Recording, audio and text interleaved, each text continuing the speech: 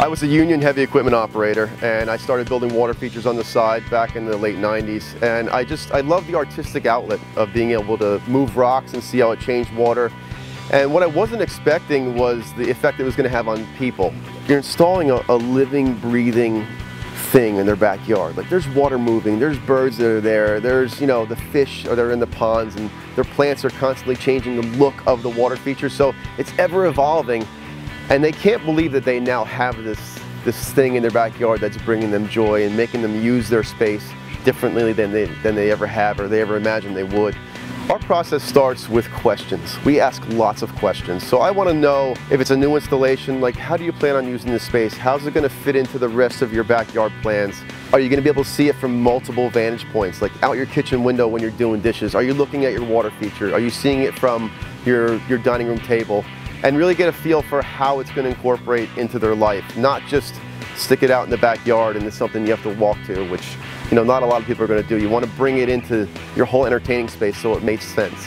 It's an ever-evolving thing, you know. It's an addiction, I think. Like, I sit in my own backyard and I look at my pond and I'm like, man, I got to change something, because I'm just so in love with it, and you're just kind of trying to make things happen back there that, you know, it's exciting.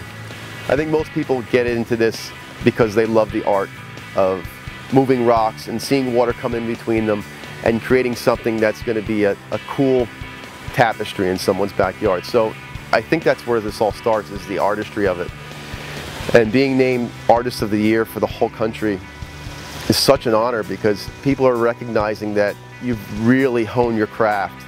And when you're recognized like that in front of your peers, it's quite an honor. It's very humbling too. If you're considering putting a water feature at your home, and you're wondering, why would I use Atlantis Water Gardens? I'd say come meet us. Come to our store, come see our work. We have display ponds there. If you want to come to my house and see my pond, I'd be more than happy to do that.